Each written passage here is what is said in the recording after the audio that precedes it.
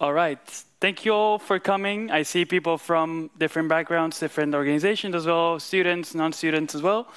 My name is Emilio Guzman. I will be your host tonight. Welcome all to today's event, which is called Common Attack, Countering Foreign Influence on Anti-LGBTQ and Women's Rights in the Face of Democratic Erosion.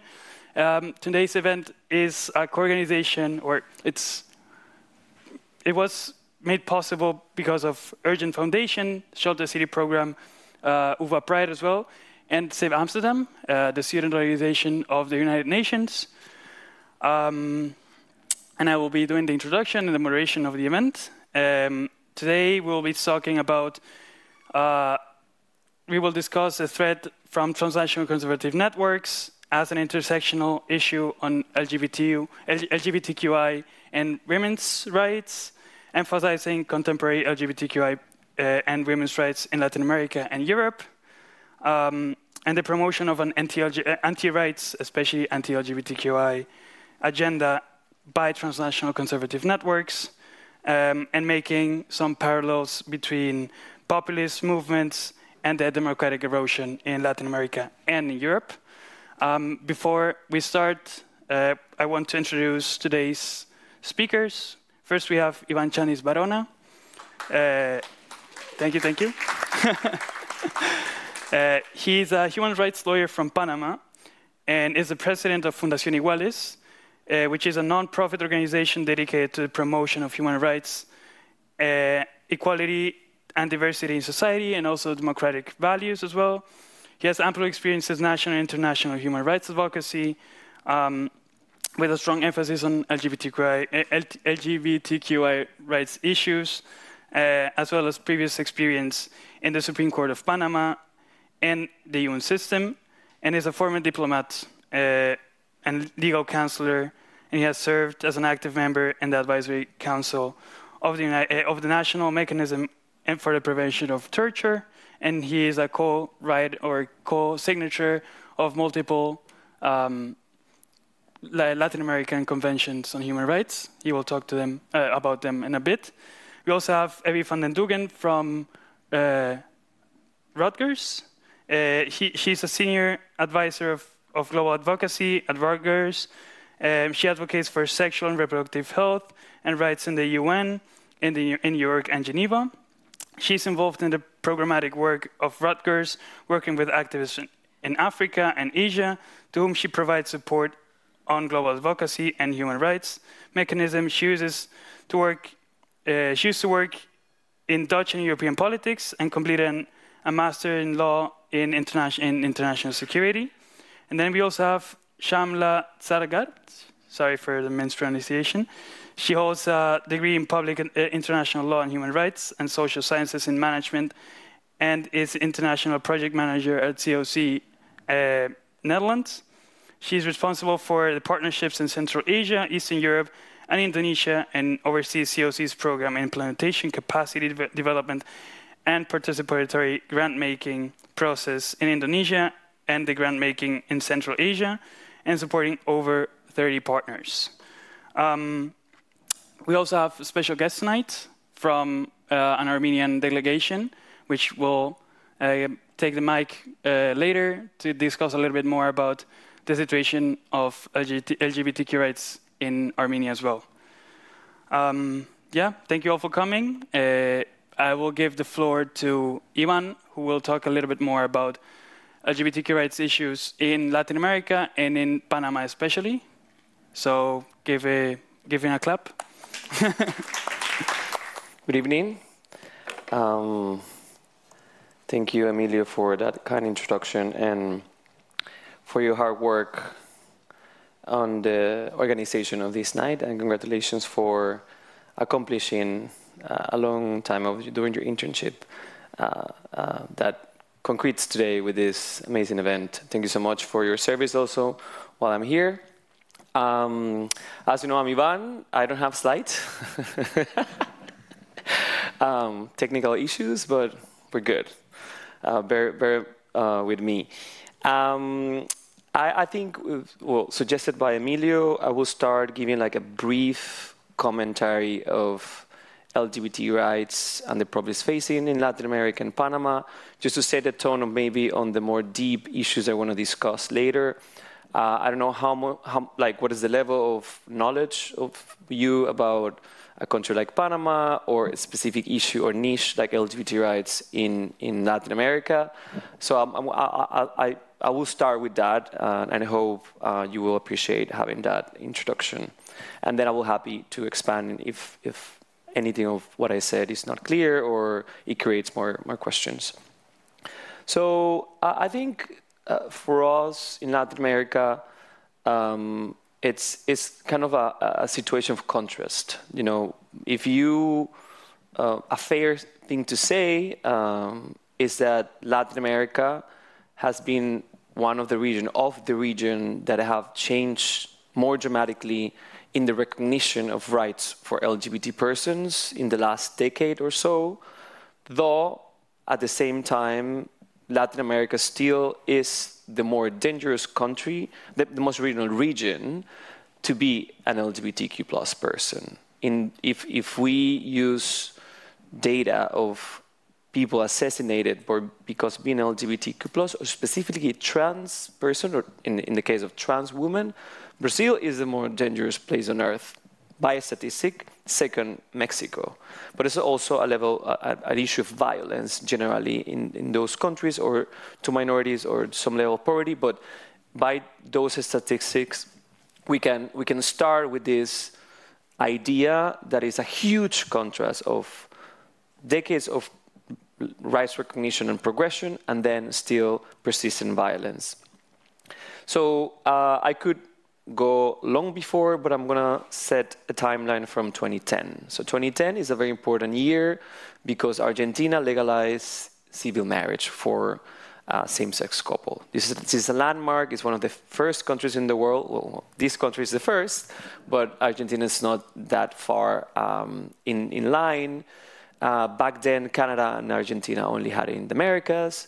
Today, that's different. Another important time, I'm gonna jump to 2017, just to set a legal important moment, is that the Inter-American Court of Human Rights also decide in Advisory Opinion 24 that the law of the land includes the recognition of marriage and the right of identity. So trans rights and the rights of changing the name and birth and sex marker in their birth certificate or a passport or legal documents. And why is that? And that happened because there was a vast group of countries that legalized these issues, but others that lagged behind. And that actually then continues my initial commentary that we are a region of contrast, right? Territories that have same-sex marriage: Mexico, Costa Rica, Colombia, Ecuador, Brazil, Uruguay, Argentina, Chile, Cuba, and if we add Puerto Rico, but also part of the United States, but you know, that's another story. And the dependent territories of the French Guiana and Malvinas, the Islas Malvinas or Falkland Islands, as in English. And recently Bolivia approved civil unions and didn't prohibit marriage, to open the door for another South American country for marriage. Important, Ecuador, Bolivia, and Mexico even have constitutional protections for discrimination for sexual orientation and gender identity, which is incredible. Like, these countries even went further to, you know, change their constitutions to include a specific protection, a specific recognition of rights to LGBT persons.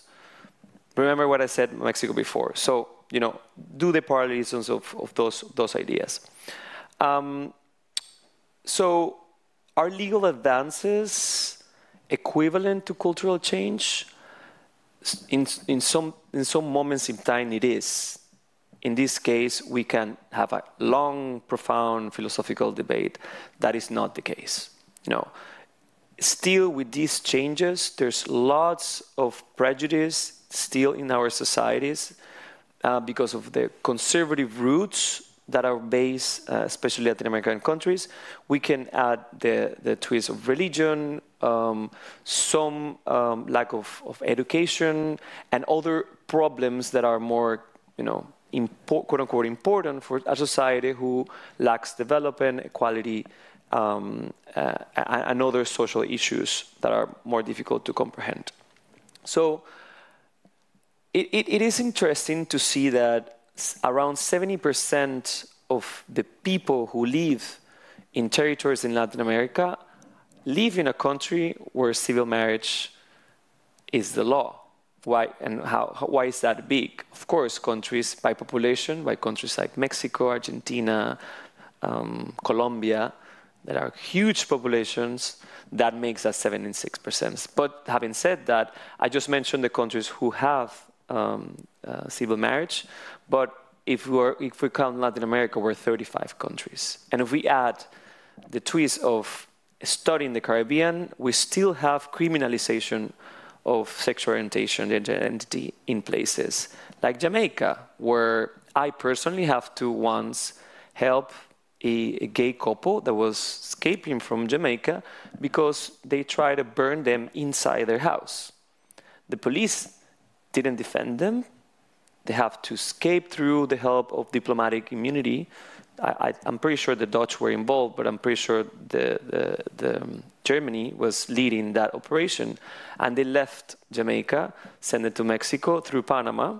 And when they're going through Panama, Mexico sent a notice that they will not be welcome. Therefore, Panama was retaining them to send them to their final destination, which is illegal by international law. Some of you know that. So that this still happens in Latin America or in the Americas. It's not uncommon for LGBT people to suffer physical violence. There's still lots of documentation by the Inter-American Commission of Human Rights of rape correction, for example, to lesbian women that are raped by family members or members of their community, just to make them like sex with a man. In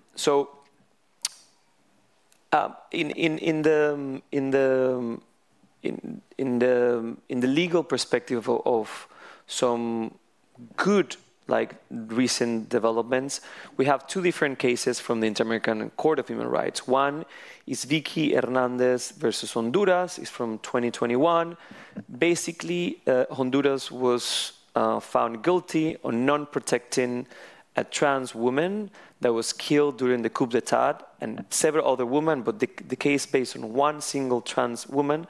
And the interesting is that the court not only recognized that the state didn't have the due care of protecting a trans woman, but that states in the Americas have a higher responsibility to protect trans women because they're only women, but because they're also trans. So it's a higher level of protection that the court have set. This is recent. Let's see in implementation how it goes. You know the problem, one thing is the policy and one thing is implementation, but at least we're sending a message that this is the right approach to the protection of trans women. And the most recent one about LGBT rights is Olivera Fuentes versus Peru. It is a very interesting case because it's the first time that the court not only found a state guilty by not having enough protections to protect for sexual orientation, but said the state is also responsible by not having the policies to protect that minority even in private spaces. There was a gay couple that was harassed, kicked out by security personnel from a private mall where they were having lunch, and the fact that every single authority that will present their case, it was refused, not even recognized the right to be heard, having a case, and the Inter-American Court decided that, and that's a recent landmark. This is from 2023.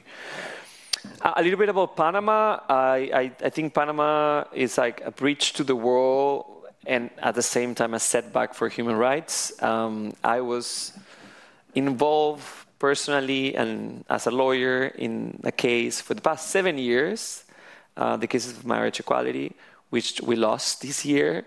So Panama and Suriname are the only 2 countries in the Western Hemisphere at the moment that have said no to equal marriage at the constitutional court or the highest court. Of course, all other countries have said no in lower courts, but we have that star, or the bad star in our badge of not doing the right things. I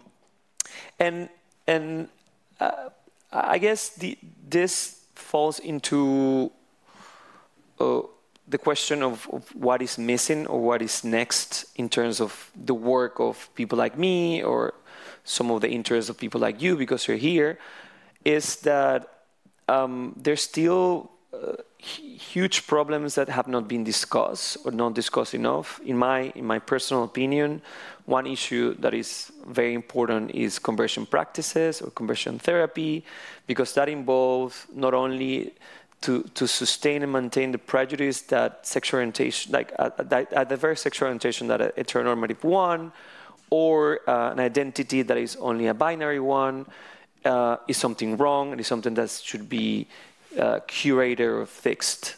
And that involves also the regulation of the professionals that work in the access to health, the legal and health system of different countries. So I think it's an issue that is very intersectional, that should be addressed, and is actually becoming more of the interest of activists and people related to policy on LGBT rights. Political participation is still very difficult in Latin America. The importance of normalizing the lives of queer persons is really important.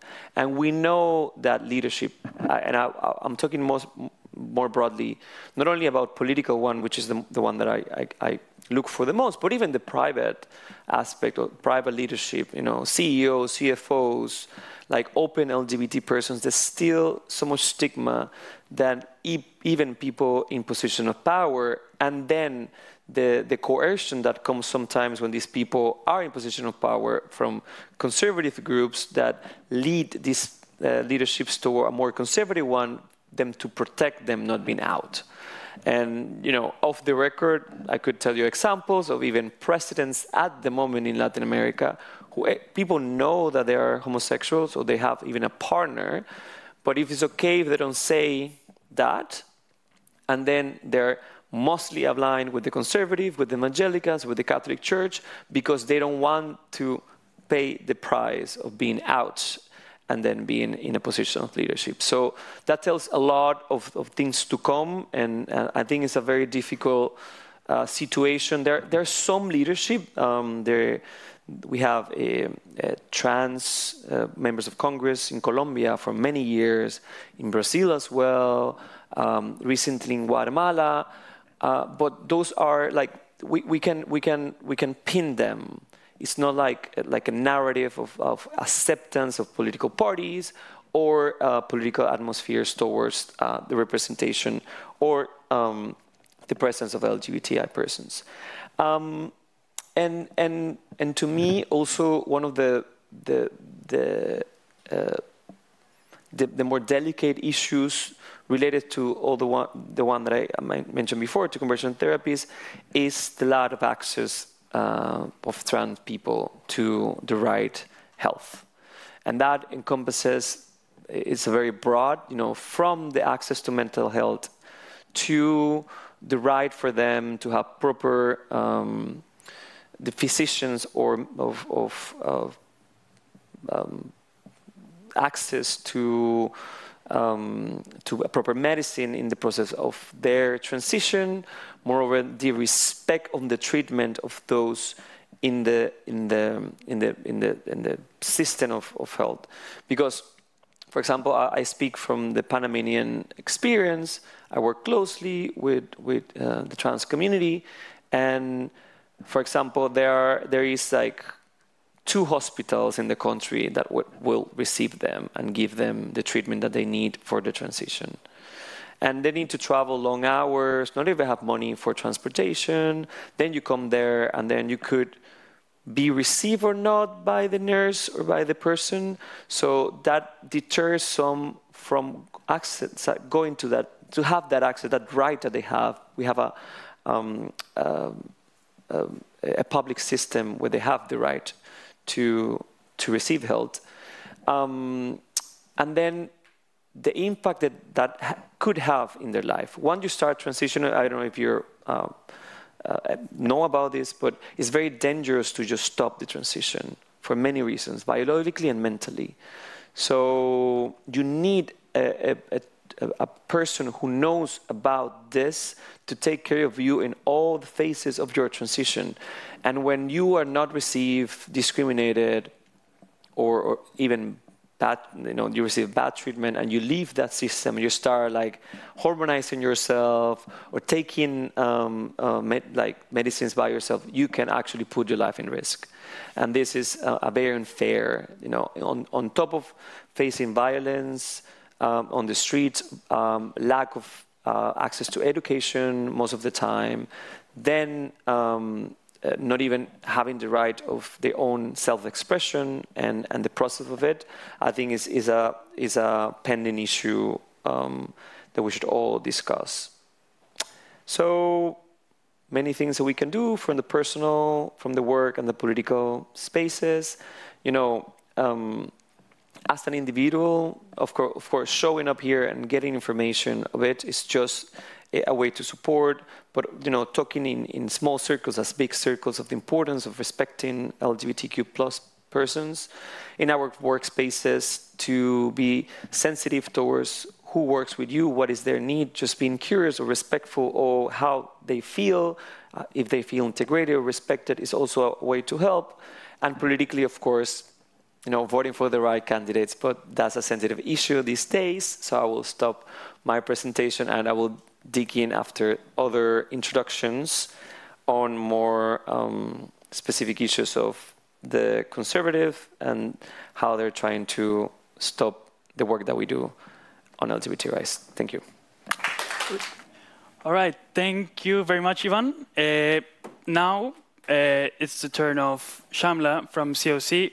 She will give a more, like a broader respect of LGBTQ rights issues here in Europe, so we can contrast it with Ivan's comments on Latin America as well. So Shamla, please. Can you even see me? Yeah. Okay. Well, good evening, everyone. Thank you very much, Ivan, for this overview. I think that it's echoing greatly region I work in. Well, basically, I work for COC Netherlands, as already was said, and we have, a national branch and international branch. It's not even branch in the same office, but we have, programs that would work outside of the Netherlands, and we work in about 30 countries outside of the Netherlands. And our theory of change is based on, 6 pathways. First one is empowering individual LGBTIQ plus community members, empowering CBOs that provide space for empowerment for the individuals, empowering the movement, like bringing alliance and creating common space for the CBOs at the national level to be able to address the rights of the LGBT people at the national level, advocate internationally, and basically follow up on the policy changes that were possible till recent near past. But unfortunately, our work is getting very, very difficult. And I focus in Europe. And when we say Europe, Europe is huge, it's super diverse, and in Council of Europe, I think as for now, there are 46 countries. So it's not just this Schengen bubble or EU bubble that we are more or less, having idea of. It's countries like that are like based in Caucasus, Armenia, Azerbaijan, Georgia, Chechnya, because it's also a part of Russia, and and many more, where you have very, very interesting, like cultural, religious, social dynamics that leave very little space for female and also as well as for LGBT community. I will also probably try to look at the timeline of like the last, say, 11 years, when like in 2013, one of the biggest sort of a trendsetter with regards to policy and foreign relationships in the region, which is Russia, did adopt its foreign agent law, basically with an idea of shutting up all the alternative media outlets, organizations such as, for example, Memorial, which has a huge history of basically communicating the situations of the humans in the country to the wider public. And in this way, trying to limit also the space for development of the civil society. For example, when we are very much, we do speak a lot about civil society, its role, etc.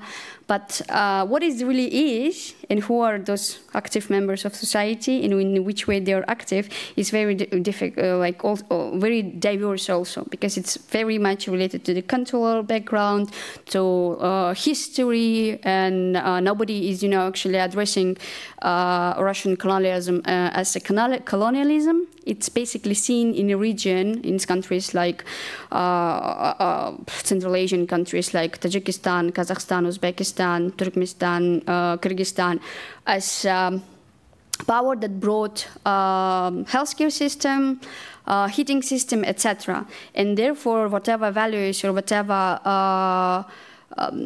policies come from there, they are welcomed because they do trust on it and they do believe to a large extent, especially older generation of people, to the good of these causes. To make it a bit more to the ground and to the rights of LGBTI people, I want to, refer to the tattoo. Remember those two ladies that won Eurovision? That were kissing on TV, they were, openly lesbian couple. And one of them, at this point, is a member to the Russian ruling party. So imagine the level of brainwash and all the other resources invested into converting people like that to the supporters of current government that is basically proclaiming the entire LGBT community worldwide extremist. I'll get to that point a bit later. And I also want to bring your attention to the situation of 2014 when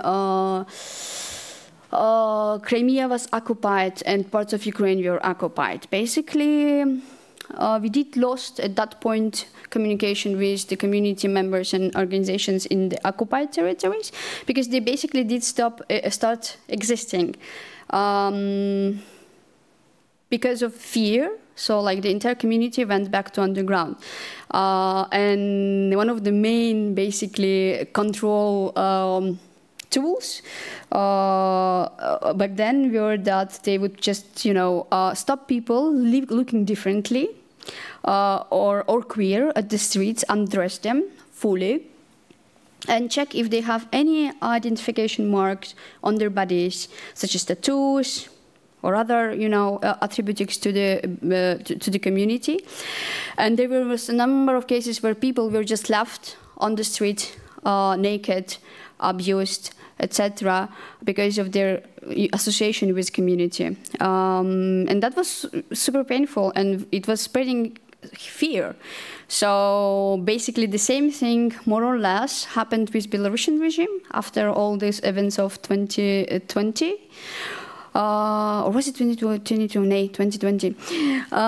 Where after the revolution, all the CBOs were forced to shut down, We did lose the entire connection with the movement in the country because many went into exile, did search for refugee elsewhere, and unfortunately, to this very point, we cannot support. Not only us, I mean, you know, the entire other, our sister organization or world does not really have an idea of how is it to be like at this point in Belarus. Well, Ukraine was the last sort of a hope or set of, or a country that would set a little bit of alternative trends by being more democratic and accepting. But then it was very temporary, and it did not allow the civil society or the community society at large to get more synthesized, etc. Because they did left no time for that. And unfortunately, even now in Ukraine, we do hear and face ridiculous attitudes towards community members, especially towards trans women that are still called to join the army, etc. It is not popular message actually to communicate for many reasons, but for the community in Ukraine, it is absolutely challenging to go through all these procedures, etc. That was Ivan also mentioning, to get their clearance from service. And in many instances, it is not possible. In countries like, Central Asian countries, which were always dependent financially and still are on the Russian Federation, then the narrative is basically all the time copied. When it comes to civil society organizations, when it comes to LGBTI people, women's rights, etc. And the famous foreign agent law was also implemented in some of those countries. And at this point, even in Kyrgyzstan, which has been seen even like 3 years ago, or 2 years ago, as a hope spot for Central Asia, where people could access the adequate healthcare, which was not possible after due to COVID, etc., and because the way the migration route to Russia or illegal or undocumented crossings became even more difficult. When we speak about all these things, they might sound like some kind of a story from a different universe, but in places like Central Asia, being a community member means that you are to a large extent subjected to exclusion and cut off or whatever financial means by your family, most probably also an institution where you study or work. So these community centers or ability to be able to communicate with the community is super, super crucial. And what is happening right now is that in Kyrgyzstan, as of now, one of the two largest and most sort of prominent organizations that would also help other organizations in the region are shutting down because the newly almost adopted foreign agent law is foreseeing up to 10 years in prison for LGBTI propaganda. And all these trends are, very alarming, and not only because the community, not only because we had this sort of 5 years of prosperity and ability to help to build the community, advocate, create international spaces, bring the voices, try to influence from outside it in the international spaces, etc. But because one of the countries in the region, for example, which is Turkmenistan, is fully closed. We have no idea, and we had never a clue of how is the community doing in there. Because according to their official position, there are no LGBT people in the country. They are too good to be queer. In Uzbekistan, same-sex sex is basically gay sex is still criminalized, and there is a lot of advocacy happening around the Crimea, but the hopes are very little because of the economic situation and because of the common shared post-Soviet history and Soviet history. Yeah, well, it's very sad, and when we say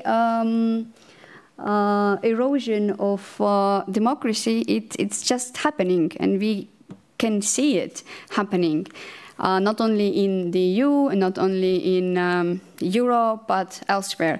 In most discouraging situation, especially for me, personally for me, is that these new trends are so powerful.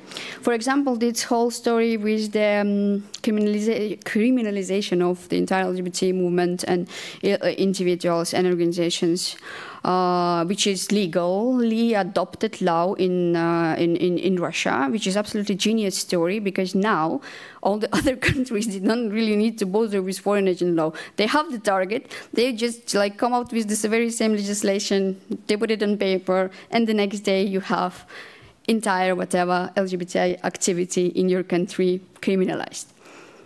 Yeah. Well, and I don't know, I can go for another maybe half an hour, but I want to maybe finish at this point by saying that though it is all very, very, very pathetic, I think that, remember the story of Russia in 2014 and it's being expelled from Parliamentary Assembly of the European Union.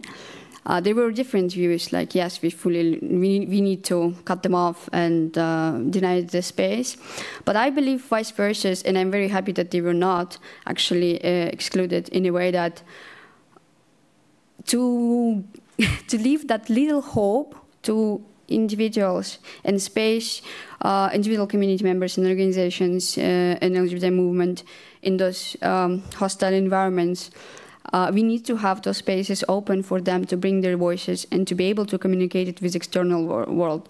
And then we need to encourage the external world to communicate the human rights agenda via businesses, via international pressure, advocacy, etc., to try to still find solutions. Thank you very much. And I... Thanks a lot. Thank you so much, Shamla. It was definitely insightful. It's definitely a region that most of us maybe don't know that much about. So definitely thank you so much for giving us maybe a bleak overview of the situation in Central Asia, but also in the Caucasus region. We will talk about the Caucasus a little bit later. But now, I mean, we're talking about LGBTQI rights issues, but there are actually human rights issues. But we know that human rights is not only about women's rights, it's not only about LGBTQ rights issues separately. We need to think about human rights in an intersectional way. And that is why we now have Evie from Rutgers, who will give us a little bit more of this intersectional approach of women's rights also, as well. So thank you so much. Thank you for having me here today. So I'm Evie, I work at Rutgers, which is the knowledge center on sexuality in the Netherlands, based in Utrecht. And my role is doing all the global advocacy at the UN in New York and Geneva. And when I explain this to my friends or family, I mostly say I know a little bit like where to put the dots and the commas in a resolution text at the UN. And it's kind of boring and often takes place in a basement. And I often also suffer from imposter syndrome, like what am I doing in this big building in New York? But I think it's very important to do the nitty-gritty work in this sometimes hostile world. And I hope I can show my slides, but otherwise I do it by heart. Nah, these are still these ones. Ah, yeah, here they are. And I want to make a little bridge also to the discussion that we will have later in the panel. because the movement against LGBTI rights is not only about LGBTI people, it's the same movement that's also attacking women's rights. I'm often advocating for access to safe abortion at the UN. It's also the same movement that is communicating a traditional and family-based agenda. And this movement is quite big. It's transnational and it's hiding in plain sight. And I mean by that, we know they are there. When I started this work 5 years ago, I knew there were some, conservatives that are against abortion. I knew there are, in the Netherlands, of course, Christian organizations fighting LGBTI rights. But I didn't know they were that well organized. And actually, they are hiding in plain sight. We just have to see it, and especially the general public or politicians, even in the Netherlands, need to see it. And that's because it's not only far away, it's not only not our business. This year, I think most of you have read the news about the anti-homosexuality bill in Uganda, and already recently a few people have been charged, but most of all, the level of violence is increasing on a big scale because of validating this anti-movement. And this didn't came about like naturally or organically. It was not only based in Uganda, it was actually orchestrated by the US Christian right that is behind several anti-gay bills that have been proposed in Ghana, Kenya, Zambia, and several other countries in Africa. And you see the nice group of people over here talking to the First Lady of Uganda. They are mostly US missionaries from the Church of Latter-day Saints, I think it's called. Mormons, we call them often in the Netherlands. But there's even a Dutch guy on this picture here. And they organized the Interparliamentary Forum, so they invited parliamentarians from all over East Africa to listen to their agenda and to advocate to them about these anti-gay bills. And they don't only advocate against LGBTI rights, they also are very aggressive towards sexuality education, towards anything women's rights, or anything gender. And a year earlier, they already proposed similar policies across Eastern Africa to stop progress on sexuality education. So they have an agenda in this region. But they used to be, so for example, the lady in the middle, she used to be someone like me. She was just visiting the basement of the UN, advocating, putting dots and commas in text to prevent abortion access. But now she has all presidential friends in Africa. And she can do so not because she's alone, because she has a big bunch of money. And I talked already about the Dutch guy.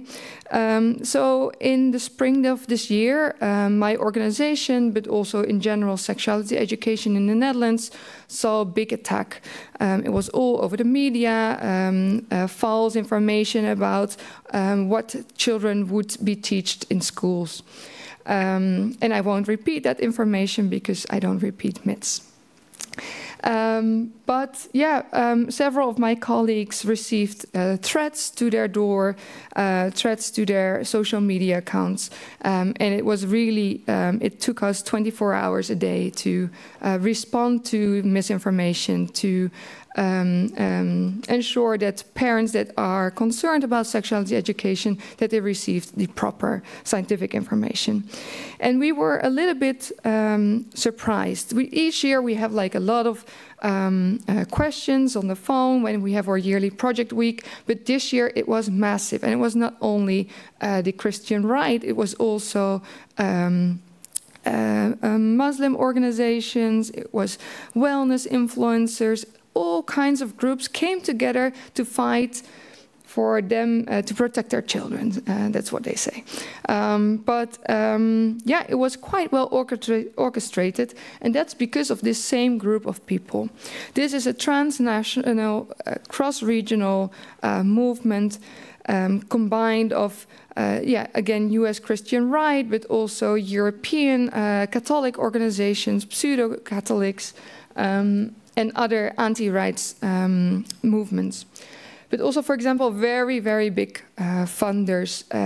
I know if you just locked your bike with an AXA slot, that's, for example, the company that spends a lot of money to these movements. And also in the Netherlands, the guy on the right is one of the sponsors of a political party that didn't become that big in the recent elections, Forum for Democratie, but was also behind like the attack on sexuality education in the Netherlands. So yeah, sometimes they frequent the UN building to fight against safe abortion or LGBTI rights, and sometimes they meet their presidential friends. For example, at the UN, they have like almost half $500 million to spend to bring together African ambassadors, to bring them to a retreat and train them in doing UN advocacy, or train them in where to put the dots and the comments to prevent progress on human rights. And I have the feeling that when I work on monitoring of the opposition, monitoring of these movements, you can become a bit depressed, and you have to do a lot of self-care in this job, or if you're part of the movement. And there's always a few things that I attach to stay positive. And that's, for example, the countries where we see progress. And sometimes these are small examples, but sometimes when I count the statistics, we're still on the right track, and that's why the opposition is so aggressive. One good example is, for example, the Green Wave in Latin America. You know more about that than me, but it was really from the grassroots. Took 10 years to build that whole movement, but after it became more mainstream and popular figures attached themselves to that movement, they were really successful in ensuring abortion access in Latin America and decriminalization. And one of the success factors was also breaking apart stigma and also raising awareness about the very issues, unpacking the themes, explaining exactly what is happening when women, for example, die after an unsafe abortion. And for example, for advocates like me or people working for NGOs, it's very important to really stay true to your cause, to have your own agenda on the horizon, even though when you find consensus in the middle, you have to have a vision above that. And I think it's important when you are safe enough to speak about this anti-rights movement, and that's not for all of us the case. So sometimes we have to speak for people because they are not in a safe place. And I think it's important because we have a little bit of a communications crisis. The recent elections in the Netherlands saw that as well, that the progressives don't win because we are not, smart enough in our communication. And I think we really need to evoke empathy. We need to use pathos in our communication. And of course, we know that we advocate or campaign evidence-based, but that evidence doesn't really gather enough votes. And then I think it's important to be pragmatic. Sometimes the very, very small wins, like the commas in a UN text, are difficult to celebrate, but they are progress. So we need to be able to reach consensus, to work sometimes with the enemy in order to ensure progress. And then decolonization, I think, is also very important. The anti-rights movement often argues that the rights movement, so for example, the women's rights movement, is colonizing African states with their Western agenda. And actually, you could say that we are both neo-colonists, but I think if we would listen to civil society organizations and activists in countries, you know that often the criminal laws are based from colonial era, and these are actually the conservative part and what was before that, before colonization, wasn't as conservative as we see now. And then for the diplomats in the room, I think that it's time for, especially also the Netherlands, but other European states, for example, is to show more self-reflection. Because sometimes we are just too arrogant about our well-doing to build bridges or to find a middle ground. And that requires a skill, and it requires also intersectionality. And then also unpacking the very themes, because I'm a big fan of jargon. That's why I work at sometimes in a UN basement, but it also hinders progress if you don't unpack themes, if you don't explain what it matters to people facing various issues. So yeah, for me, a way forward is not falling into the trap of misinformation and actively fighting it. Also, not taking any human rights, but also any achievement for granted. You can still lose it. We might still see it in the Netherlands. I don't hope so, but what we have, we can lose. And it's important to do the nerdy work, do the nitty-gritty work, put the right dots and commas in texts, do the activism on the street, because by making it mainstream, we can ensure progress. And what's not your business can very quickly become your business. So that's a little bit in short before we go into group discussions. Thank you so much, Evie. It was, as you said, something that we can talk about later. You touched upon a lot of different things that we will talk about later. But before we do that, and upon the discussion, I want to have a special guest from Armenia. I mean, we talked already a little bit about the Caucasus. Shauna gave us a little bit of the insight. But it's always really nice and really special to have this opportunity of actually listening and meeting people that are from the region and work on the region every single day. So please give her a round of applause, please. Thank you so much. I'm Ripa. I'm from Armenia. I'm here and I represent Pink Armenia, which is an LGBTQ+ organization working in Armenia, and we operate in Armenia since 2007. We are, as I said, we are an LGBTQ+ organization, so we basically know what's going on regarding the human rights of LGBTQ+ people in Armenia. We work in three main directions. We provide social support, we provide legal support and psychological support. We do capacity building activities. We provide spaces not only in Yerevan, which is the capital city, but also in the regions of Armenia, and we do advocacy work as well. We are engaged in many activities regarding the improvement of life of LGBTQ+ people in the law in the country. And we also work with the society members.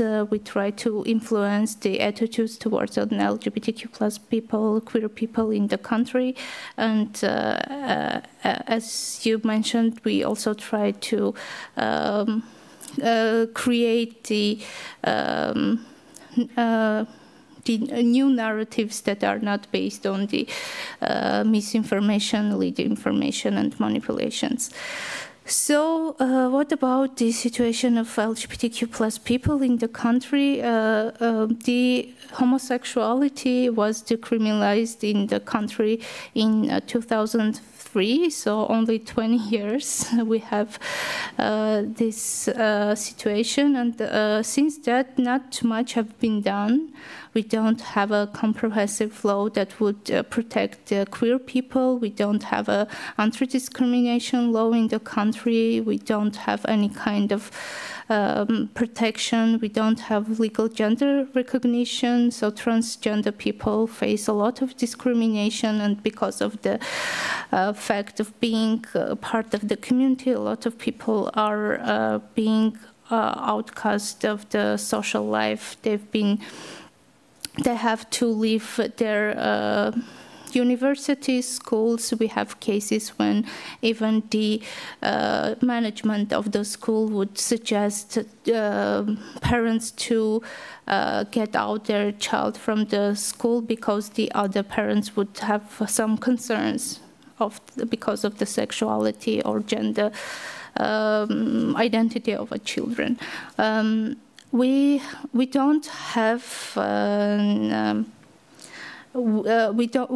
we have the situation that generally society has very discriminatory attitudes towards queer people, and recent study shows that huge amount of people would not even like to have queer people as their neighbors, and like 91% of people said that they would prefer not to have queer people as their neighbor, not to do business with the queer homosexual men or women, and this shows how generally people approach the issue. And in Armenia, sexuality is quite a taboo topic, and we are not even talking about queer people.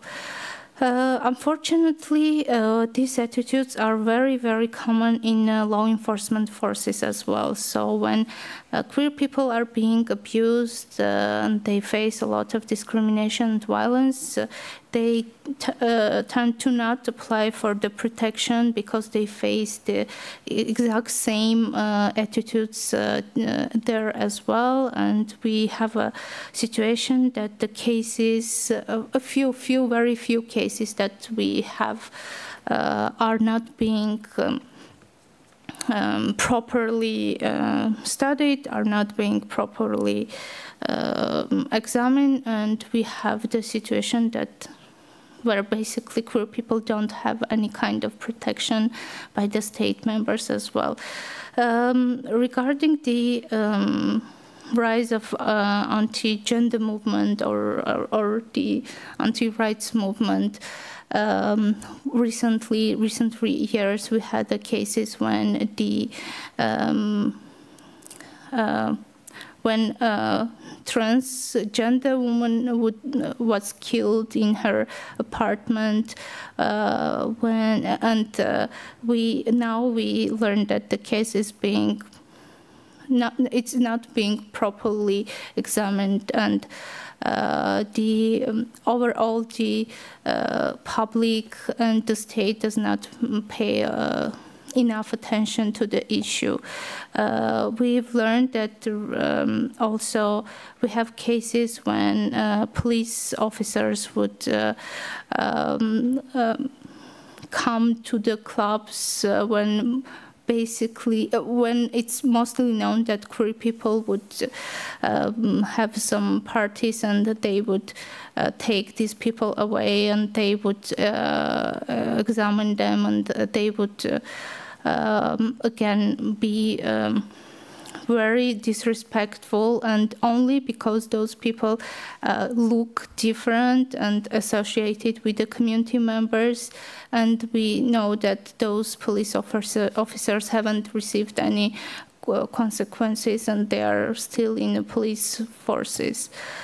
And again, unfortunately, we see that the state members and state is not willing to anyhow pay attention to the situation of the community members. And because the recent events that we had in Armenia, which happened in 2020, the COVID, and after that we had a war, and after that we had escalation between Armenia and Azerbaijan, and after that we have the forcibly displaced people from Nagorno-Karabakh to Armenia. More than 100,000 and more people came to Armenia.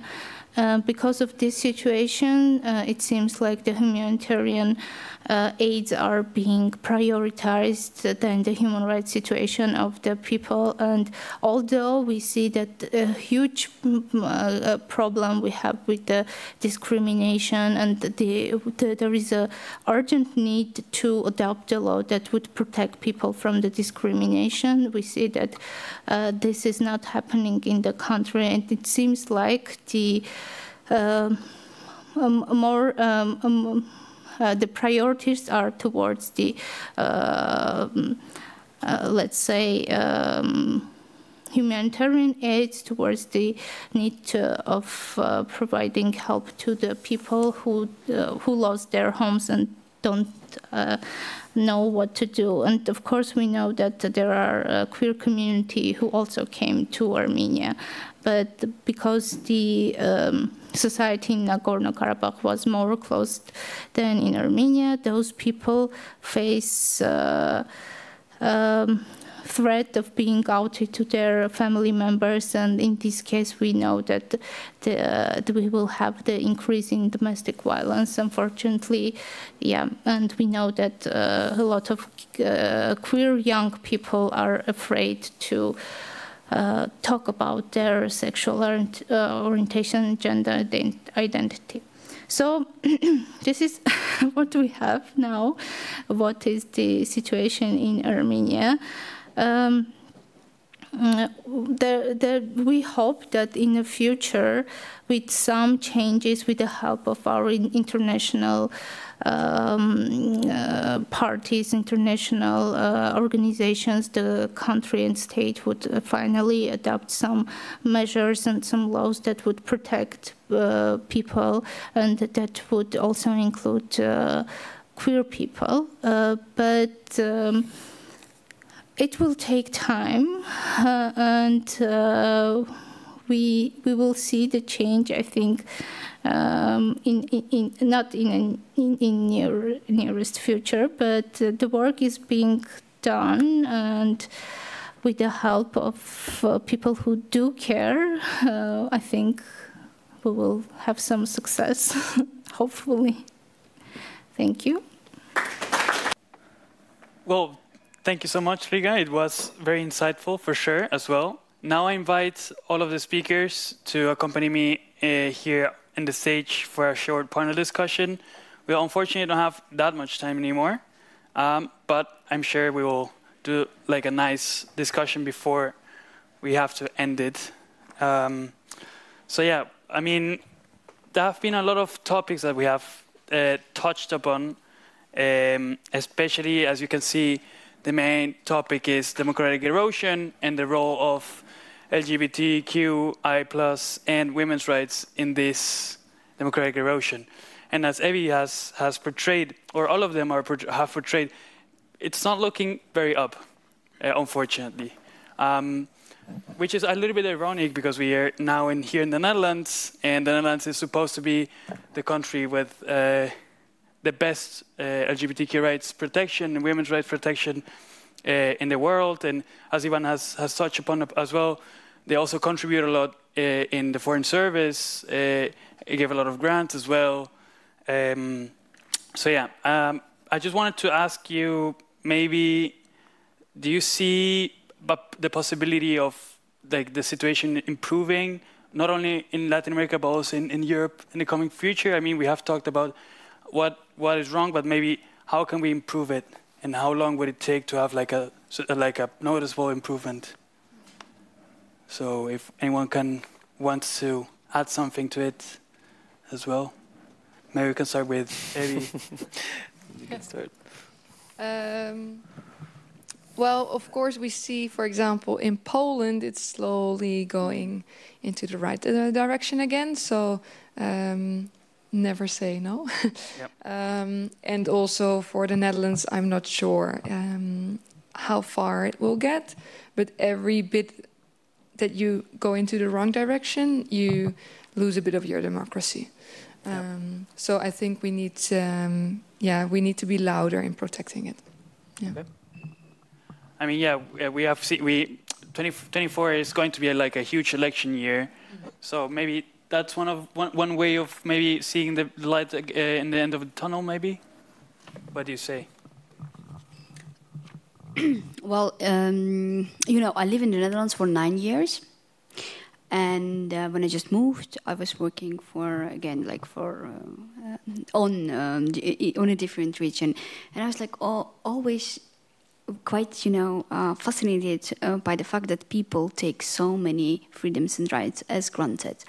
And whenever we would campaign on, you know, any other country, I was always like, we really do have to do it here, because I don't see my neighbors really communicating or even considering that this is a privilege, you know.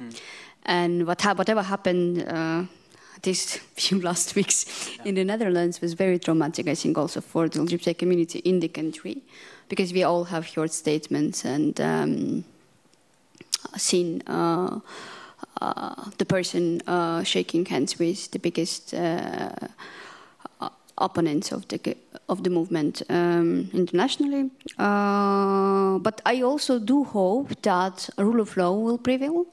We are still we are in a democratic country, and I think the civil society should do better work of a watchdog by monitoring and seeing and building counter narratives. And you know, I do once a month cook for einsam men, like for lonely people in my neighborhood. And just a week, that very week, it was my turn to go to the community center and do the dessert. I was baking apple tart with young voters, people of color, 2 of them, and they were like, yes, yeah, we did vote this way. Why not? We all wait for like social housing for 7 years, and you know, he's right. And I was like, how come he's right? Because all these people are coming and taking my jobs and everything. You know, that's very, very popular narrative. And I was like, okay, do you know what did it cost me to come here? What is the criteria, and how many actually of those who want to get here? We had a very long discussion, and then they asked me, what did I vote? And I told them what I did vote. And they had even no idea of existence of this party.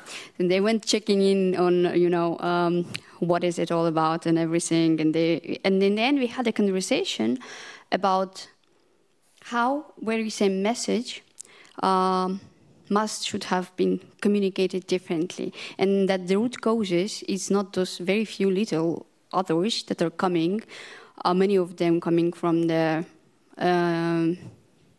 war in Ukraine, and Ukraine is doing actually a great job for all of us, because when it will fail, or in case it fails, anyone else can be next in another 8 years. We have seen this tendency ever since Georgian invasion, right?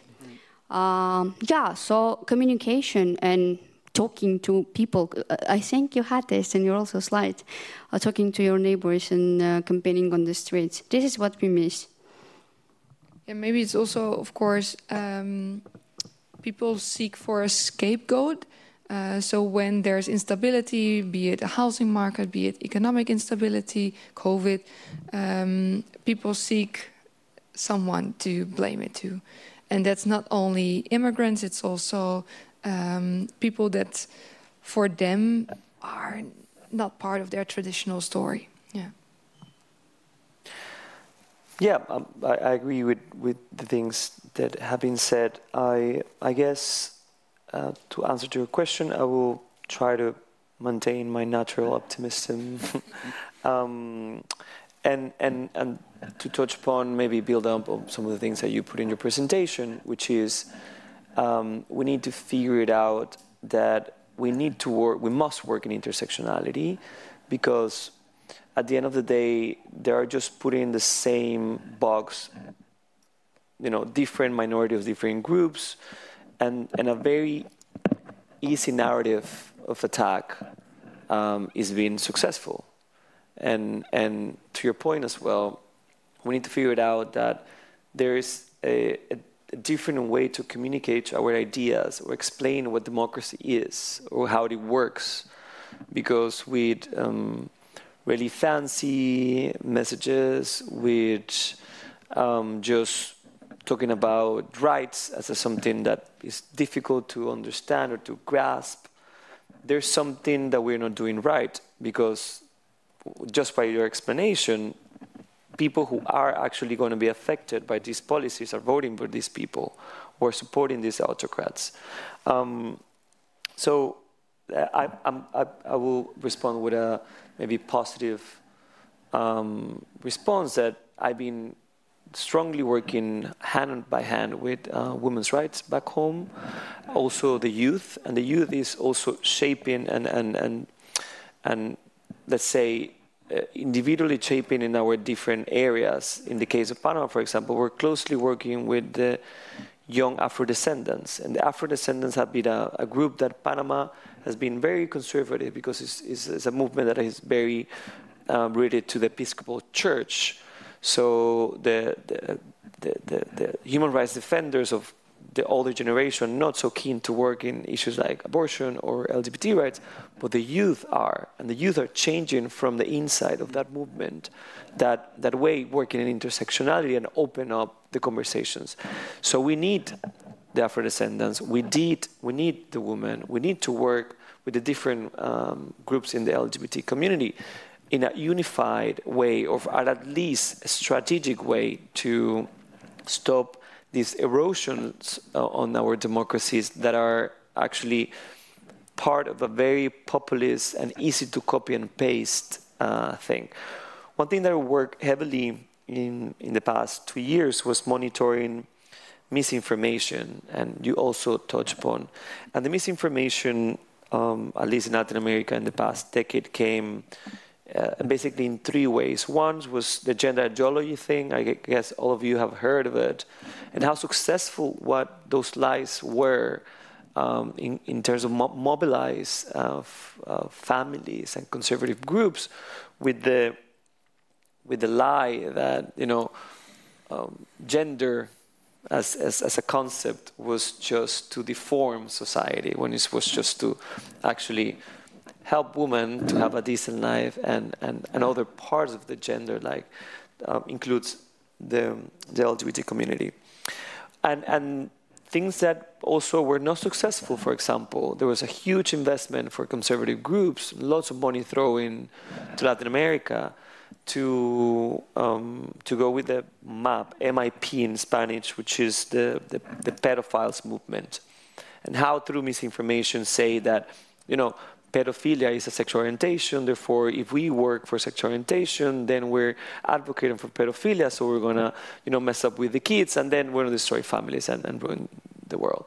That actually was not successful. Why? Because we work in coalitions, different countries. So this study was started in Colombia. I was helping from Panama. We monitored from Brazil and Mexico, and we saw the trend. We saw that there were copy and paste. We know where it came from. It came from Europe, and then from Europe to Honduras. Honduras started spreading out. So we if only working in intersectionality, only working in coalitions, was a way to stop that it in the past had been horrible for the LGBT community, and that the same was and still is with hate speech and electoral misinformation. So we know how sensitive elections are, so we need to be prepared before elections. That's why I'm going back home. Elections in 2024. It's going to be a challenging moment, but this is when the fears come up, the scapegoats come on, and these populists very not so much narratives to say what is the type of government or democracy they want to be ruling for, but the easy scapegoats, kind of fear, mongering, that has been helping not only in Europe but in Latin America. We have the case of Bolsonaro in Brazil. Well, we know about Trump, Argentina with Milei. So if we know this trend, if we know how to operate, we need to change our way to work and respond to these attacks.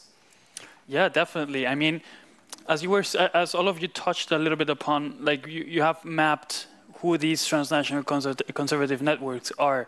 So if you already know who they are, how are your organizations trying to like defend LGBT, but also women's rights in the face of this common threat that we're facing? So I don't know, how can you, or what is, for example, COC doing? What is Fundación Iguales doing? What is Rutgers doing? How are you forming this international bridges and interlinks of different organizations? How are you doing it? Yeah, so one thing indeed is to invest in movement building. So, for example, the first case that I showed was the anti-gay bill in Uganda. And what we are doing also with the help of the Ministry of Foreign Affairs now is ensuring that the movements have the finances, have the capacity to join forces. And then one thing, for example, one track in our office is dealing with opposition, and part of that is, for example, ensuring that we have winning narrative. So also, for example, reframing the way we talk about our issues. I can explain, for example, you have the right to abortion, but it's far more close to people when you talk about access to abortion care, because actually healthcare personnel caring for you. Yeah. Okay, I'll go next then. Yeah, well, it's easy. You know, our theory of change is built in intersectionality and cooperation. And we do have also high hopes on recently developed feminism foreign policy at the conference that maybe you were also attending. Yeah, well, you know, it is rather a new chapter to explore jointly together with our foreign missions and to understand how can we make our foreign policy more inclusive towards all women and girls in all their diversities. Luckily, they do have also in that policy mention of LGBTIQ plus persons. So, yeah, again, you know, we do have hopes on the fact that we are a democracy, a country with rule of law, and that we do commit to our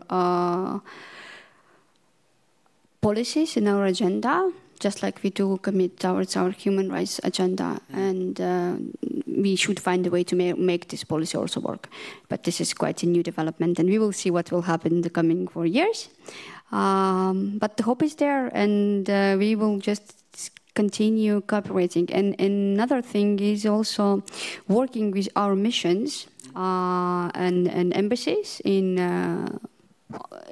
countries. Like, for example, we develop manuals to assist them to understand the matter better, to synthesize and to make, again, resources that are not available via us, but via embassies and human rights mechanisms to the small organizations, but also initiative groups where they have representation.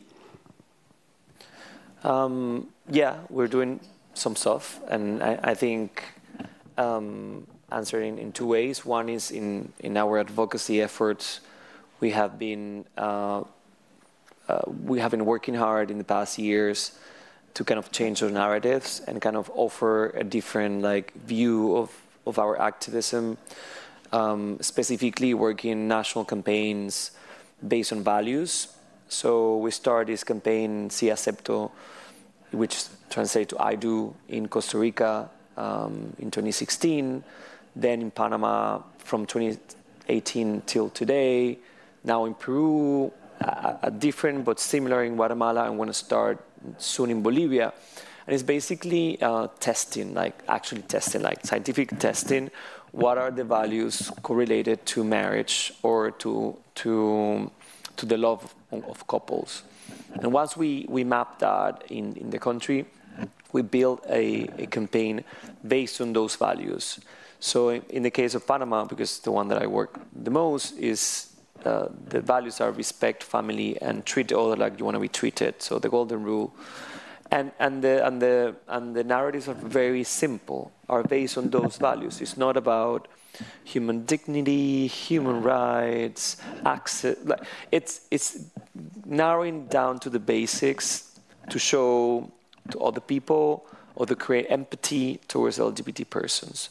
So it crossed that like long-standing narrative or rhetoric towards the universal rights and the dignity that is very difficult for like common people, let's put it that way, to understand and to relate to.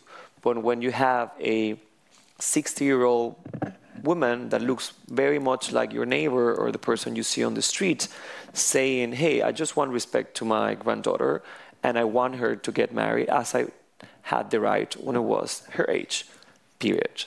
That is what we call hearts and minds, to change hearts and minds.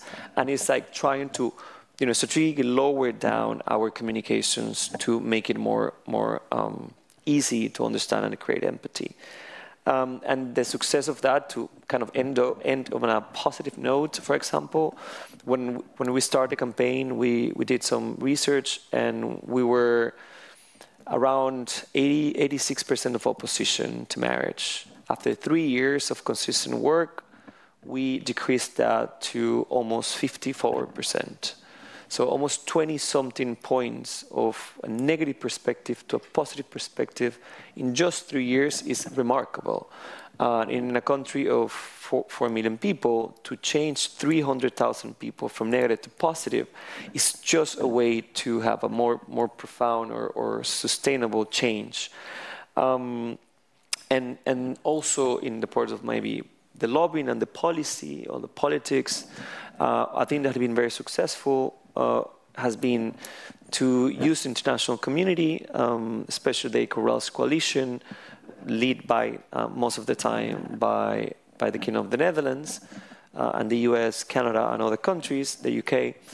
And why? Because to avoid you touched on that, and also you, and the colonization of like the imposing Western views, at least in the Equal Rights Coalition, we have the power of those countries who have very strong, international policy towards defending LGBT rights, but also like local partners like Argentina, Costa Rica, Colombia. So that foreign Western imposition is no longer successful because you have a fellow Latin American country also joining the conversation and the narrative of what is important to respect the rights of lesbian, gays, and transgender. So there are ways, I guess, unfortunately, because of that polarization that we have today, the misinformation that we have to deal with, the amount of money that is flowing, and I don't know when I have time to talk about that, but that's another issue that is floating to these conservative groups. They actually have impact. So we need to think outside of the box, find new ways to cooperate, find new ways to create narrative, and maybe, it's part of this training that I was exposed to studying public policy, but unlikely coalitions. To build unlikely coalitions, because they are building plenty of likely coalitions. For example, the Catholic Church now is best friend with the evangelicals, when they were, opposite enemies for centuries. Now they're best friends because they have a common interest: to avoid women to get an abortion and to avoid LGBT people to have their rights, like the right to marriage. So if they make these unlikely coalitions, we need to make our unlikely coalitions as well. Yeah, for example, 3 tactics that the anti-rights movement has that I find very difficult to counter is them indoctrinizing youth. Yes. So what we also saw in the Netherlands, there was one poll done under young people, what they would vote for, and they would a majority would vote for an undemocratic party. They're weaponizing the active citizen. So, for example, when there's, for example, the attack on sexuality education, it went viral because of all the active citizens that, have organized themselves, especially in the Netherlands, for example, after COVID and after all other kinds of protests. And this group is continuing to find each other. And another tactic is misleading women with, for example, false information, and that can be natural ways of family planning. So there's whole communities on menstrual apps that are attacking like contraception, for example. So we see, for example, in the Netherlands also where we used to be the country with the lowest amount of abortions. Now we suddenly have a higher number. We don't know yet what the cause for that is. It's not only, for example, abortions from people from Poland coming to the Netherlands, but misinformation can be one of the reasons. Yeah. Yeah, I mean, I think we haven't touched upon it a little bit too much, but as Ivan was saying, we know that a huge amounts of money are flowing from certain conservative parts, maybe Catholic Church, maybe in Latin America a little bit more the evangelicals. So how can you, or how can the civil society and academia as well, because we can't forget the role that universities and think tanks as well have in counteracting these. And maybe you touched about it a little bit on regarding misinformation as well, but how can like civil society as well counteract these movements that have lots of amount of money, but maybe don't have that many people, but since they have so much money, they can just create misinformation campaigns? Yeah, I think it's important to out them. And we need research for that. So there have been several reports tracking the money. So for example, in Europe, between 2009 and 2018, that was 700 million. And that was only the tip of the iceberg. And the top funders were European Catholics in coalition with other Christian organizations, Russian oligarchs, and the US Christian right funding European anti-rights movements. And using laundromat systems, so funding from Russian oligarchs, going to all kinds of small foundations in Europe that can be tracked back to different conservative parties winning in different European countries. So there's a whole, system, so to say, behind it, and we need to be transparent about that. Unfortunately, that's sometimes only in the small media, like in the investigative journalism. You find this information, and hardly reaches NOS, let's say it that way. Also out the big brands and the economic elites in Europe that are behind this movement. So what I said about the AXA key, but also Fiat cars, Geox shoes. These are just very rich people that are funding the movement. Yeah. Agreed, out them and research. I was conducting research on conversion practices in Latin America last year to finish my degree, and I found very interesting an open democracy investigation on the link on conversion practices in different countries in Latin America that were funded by these US conservative groups like Focus on Family and Exodus Global. So they basically have this actually legal institutions or organizations in the US, so they're legally registered, and they have like everything in check, let's put it that way. But they are using these organizations to send money and to countries like, for example, Costa Rica and Guatemala.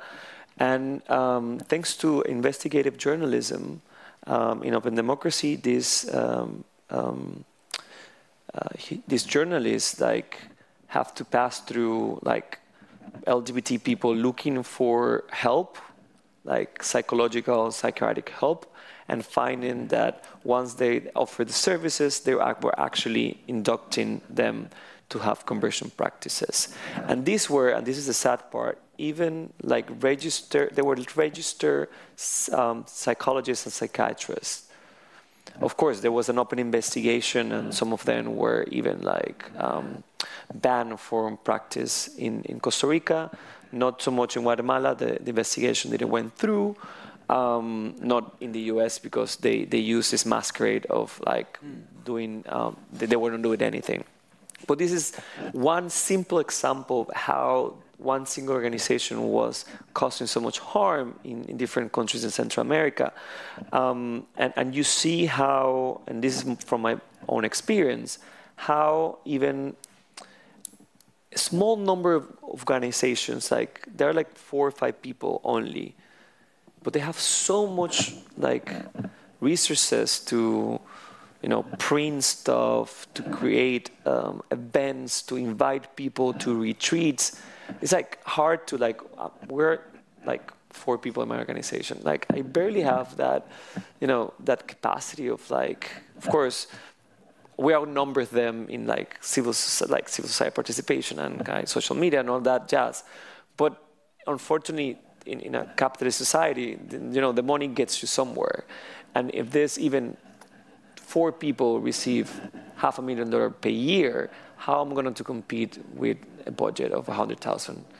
So it's hard, but as you said, you know, maybe it's an open call to academia to focus on this, doing the research, finding, tracking the money.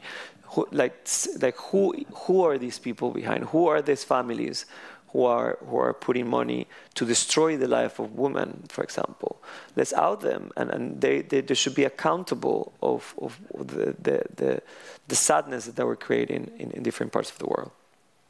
Perhaps also the difference is that's unrestricted funding. We also get funding, but it's very restricted. Exactly. We have to fill in very, very many forms and write reports to justify for small projects. Exactly. I very much agree, especially with funding point. It's very challenging also for us. We will see what will happen.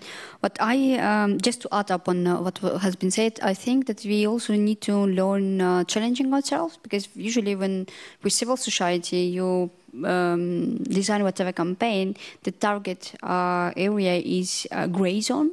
So basically people that are in between, they do not have a specific opinion. While the strategies should change and we really should target majority. And I think that the generation gap in transferring knowledge and also in media consumption habits should be met. Because I think we are losing lately at this point to TikTok. And I don't know many people of my generation or of my bubble using it, and this is a huge mistake. So get to know your enemy and set targets, I would say. Yeah, I mean, and this is something that is also closely related to like the erosion of democratic principles, populism, the rise of populism, and also common threats that we're facing in Europe and in Latin America. As someone who is from both regions as well, it's always easy to see the parallels that we see in Latin America with like election of, we call it caudillos, like politicians that don't have an ideology, but also like are portraying themselves as this powerful politician. And also here in Europe, with what happened with Wilders as well here in the Netherlands, but it used to happen in Poland as well, what happening in Eastern Europe in some places as well, but also in France and Germany.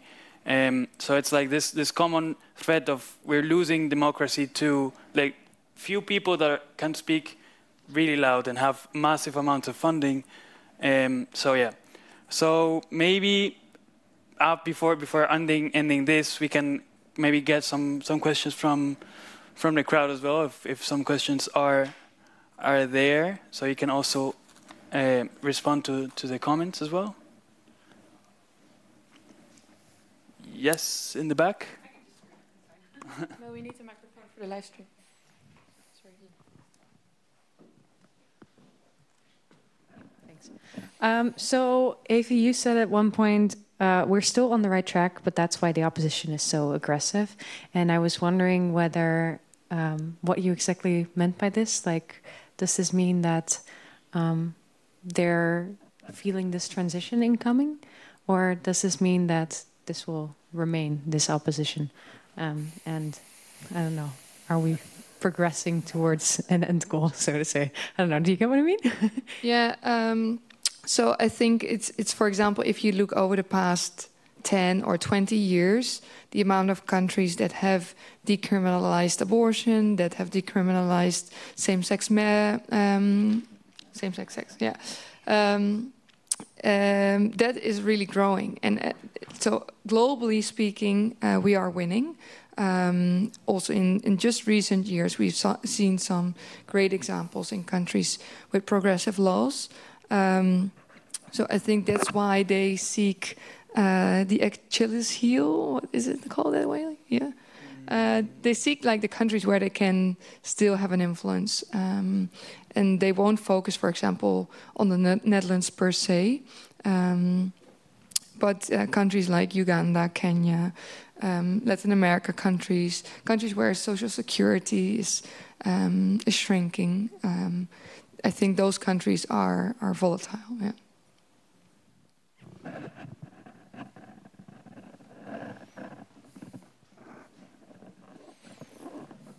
Thank you so much, first of all, for really sketching a global picture of things that are going on. I have two questions, but let's stick to one. Maybe because I know that at least two of you over there are lawyers. And what I found interesting about, let's say, the combination of both of your stories, you were talking about, I think, the necessity of loving details, which is basically what the law is about. Now, if I were a conservative Catholic person, somebody would, for example, tell me how I could change the school regulations in order to prevent some books for the library, you know. But if I'm a liberal, nobody's going to tell me what to do to ensure that this is never going to happen to my school. So I was wondering whether, if it were up to you, there shouldn't be some kind of like hands-on, detail-loving, a kind of like a legal coaching or something for all those people who want to protect those rights, not so much on the national level, but rather on the level of institutions like hospitals, schools, like all these daily life institutions that are under pressure everywhere in every country, I would say. Very sharp point indeed, because it's not only at the UN where Russia, for example, is the smartest in the procedures, and we call like-minded governments are too late in fighting that. It's also indeed at the local level. We've seen, for example, a municipality in the Netherlands where I think they wanted to prevent gender information in schools or something like that. So indeed, we need to be working on the nitty-gritty at the lowest level. And coaching, I have no idea how to do that. But I'm happy that there's organizations solely focusing on litigation, on this fight. Yeah. Yeah, and also to your point, I guess maybe an answer could be just going back to more, spaces for civic participation and training people on what that is. One thing that we have seen, for example, in Panama, to your point, is that two governments past two governments, they took out some specific courses in high school, and one was civil participation. Was just a boring lecture that nobody cared about it. And we saw now with the next generation that these kids are leaving high school and they don't even know what are their basic rights. And this is going to our also to your both of your interventions, that we can't take our rights for granted. And that's what we have seen in the past years. I guess the most brutal example is abortion rights in the United States. You know, nobody thought, I've never remotely thought there was going to be a situation and see the horror that we're seeing. You know, women have to, you know, go for miles from one state to another to seek an abortion or face dying in the United States of America in 2023. So I guess it's easy to make people forget, and also to preclude people to know what their rights are. And I guess, to a moment of hope, I have the chance to work in different parts of the Americas, but mostly Central America, and I was very surprised many years ago of listening to indigenous people in Guatemala, for example, and they were extremely versed on the Inter-American Declaration of Human Rights. Like, most of my friends not even know what the Article 1 or Article 2 or Article 3 refers to. And these, especially women, were really, really clear on that. And that was by community empowerment. And these were organizations dedicated only to teach, especially impoverished women or like people with less, let's say, level of education, at least what are those basics, right? You know, your right to mobilization. Nobody can stop you. Nobody can take your passport. These may be small things that also create a more informed citizen. Therefore, maybe that you create a more interest on political participation, and not just like waking up the day before election and then not even knowing who's gonna vote. I don't know if I respond to that, but that's what my course of thinking after listening to your question. Last question, maybe? I think we unfortunately don't have any more time for formal questions. We obviously, after I wrap up the event, we can stay here for a little bit longer talking, and you can ask the questions personally. But yeah, wrapping up the event, because unfortunately we don't have any more time. I just wanted to like gather everything that have been said here. Obviously, we're living in a situation that is maybe unparalleled, or we haven't seen in the last couple of decades as well, with a lot of countries slipping to autocracy, democracy being questioned, but also a lot of people like not feeling democracy, not feeling democracy at their core. So maybe this is an opportunity for civil society to grow and to like empower themselves and like actually feel that human rights is something that you have to fight every single day for the human rights, and not something, as Ivan said, just like day after, before the election, go and go to vote without knowing who are the candidates. So that's maybe the picture that I want to paint in a maybe positive light for the future as well. But thank you all for coming. Thank you for participating in this event. Thank you for the questions as well, and thank you all for your participation, for your incredible insight into the topic. I know it's maybe would have been better a little bit longer and more in depth, but I mean, thank you so much for coming, and thank you all for coming to the event as well.